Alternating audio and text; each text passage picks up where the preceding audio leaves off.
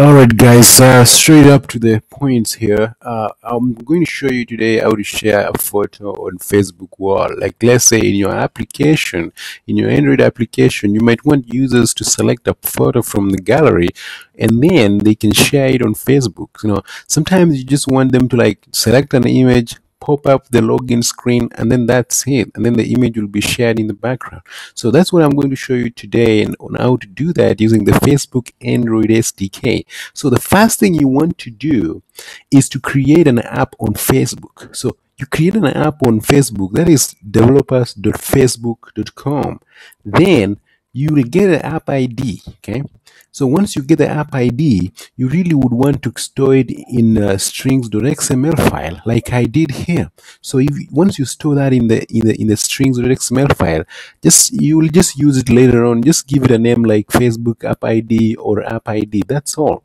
Second thing you want to do now is to go into your Gradle file. So assuming you're using the build.gradle, the Gradle dependency management for Android Studio, you can just basically go there and so I'll just do like build.gradle and I'll open it. Now to include the Facebook Android SDK, you need to add this line here which says compile com.facebook.android and then Facebook Android SDK 4.1, which is the version now 0. So once you have added this, you will be prompted to sync your app. If you've already not done that, you'll see something saying sync now, and once you finish that, the Android SDK will be included in your project.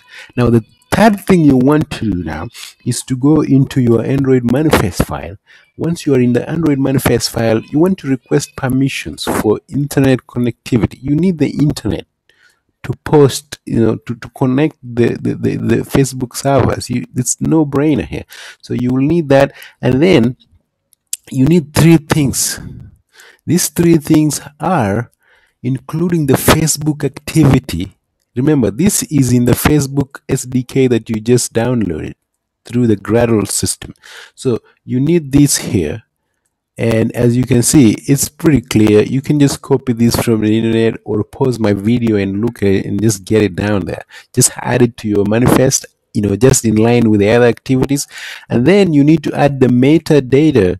The metadata here is like very common if you've used Facebook and SDK before for Android.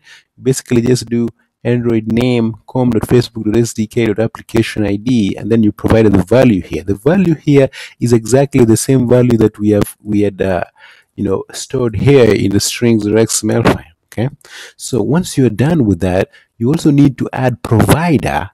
This provided name tag or element is important for sharing and logging into Facebook. So you need this for sharing and logging into Facebook. Once you're done with setting up your Android manifest file, you come back now to your main activity or whatever activity that you want people to use when logging into Facebook and sharing stuff.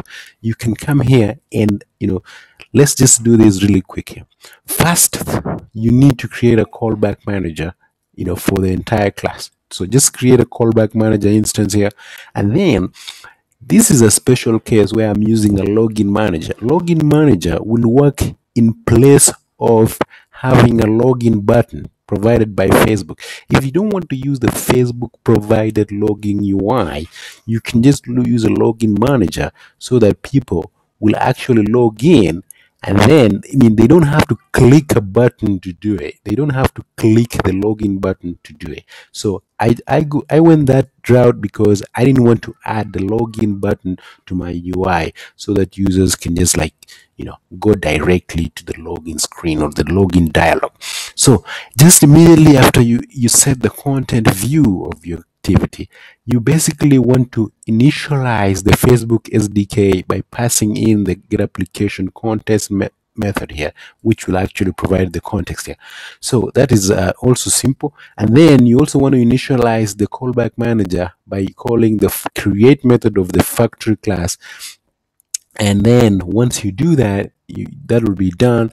And then here's the tricky part. If you want to publish stuff to Facebook walls, you need publish permissions. If you want to just read stuff, you need read permissions. For this case though, we need publish permissions because we are just publishing an image to a Facebook's user wall. So we just have to create that as a list, and then we save it somewhere. We will use it later on. And then we also want to get the login manager instance like this.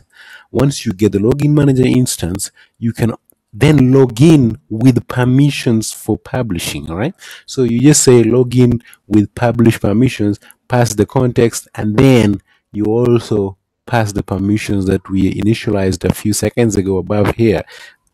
So once you do that, the third thing that you need to do now is register a callback. A callback registration expects you to pass in a callback manager, which we initialize, and a Facebook callback.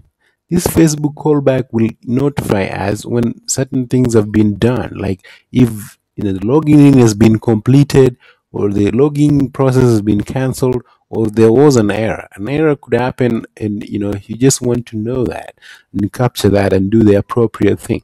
So once the logging in has been successful, that is inside on success, what you could do now is actually publish your image or post your image to the Facebook wall.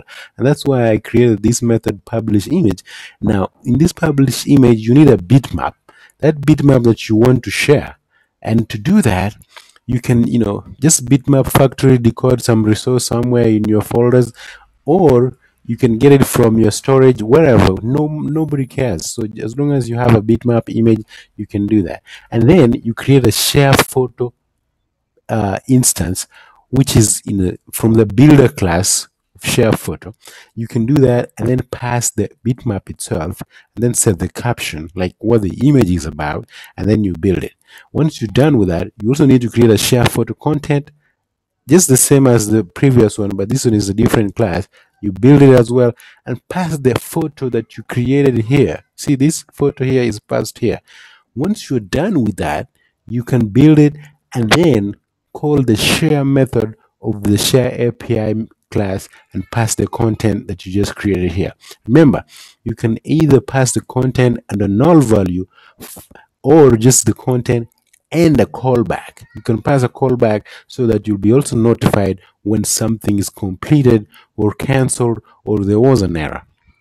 The last thing you want to do here is to simply override the onActivity results method, and then you just call onActivity results and pass the request code, response code, and data on the callback manager.